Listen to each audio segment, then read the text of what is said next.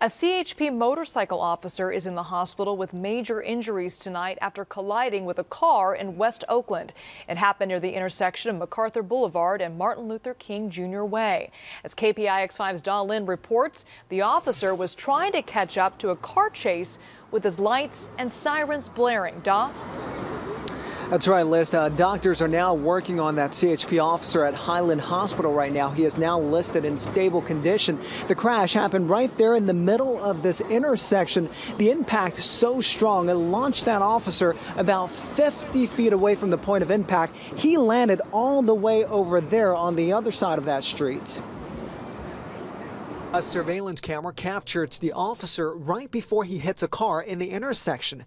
The motorcycle skidded and came to a stop about 20 feet away. There was enough force to spin this Nissan around. Very loud. It sounded like a bomb went off. Investigators say the driver of the Nissan does not have a license and caused the accident by making a left turn in front of the motorcycle, which had its lights and sirens on. It was unavoidable for our officer, but the other vehicle should have paid a little bit more attention before they made that left-hand turn. The officer was catching up to a car chase a few blocks ahead. The surveillance camera also caught the chase. You see the sedan running a red light, another motorcycle officer not far behind.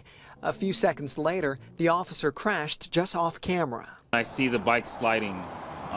Still sliding on the ground. Mechanic Mercer Lewis is the person seen here running up to help the injured officer. Ran over there and I seen, the officer lying down on the ground, so I instantly went over there and see if he was okay. The CHP says the officer will survive his injuries. He's a 17-year veteran of the CHP, so he's got quite a bit of experience under his belt. As for that unlicensed driver in the Nissan, she has been detained and will face a few misdemeanor charges. Her Nissan has also been impounded. As for that car chase, well, officers called off that car chase after this accident here. Live in West Oakland, I'm Dawn Lynn, KPIX 5.